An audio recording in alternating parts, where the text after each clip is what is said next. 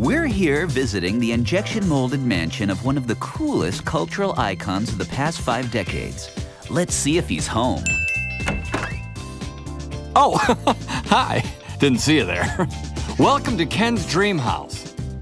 What's a typical day like for Ken? Oh, please, listen, and I mean this sincerely.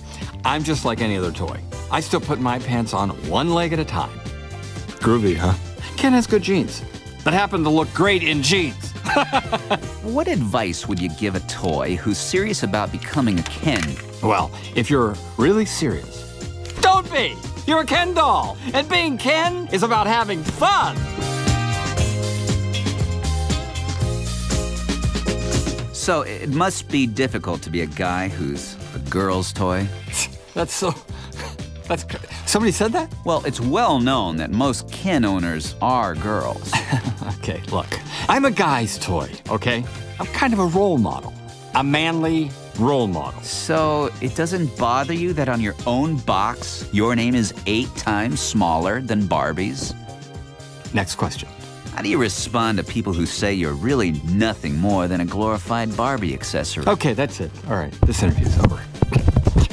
It's totally uncool, man.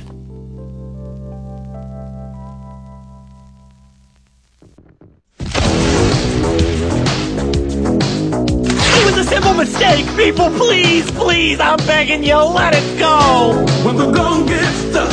A movie? The book on tape was bad enough. When we're gonna get stuck.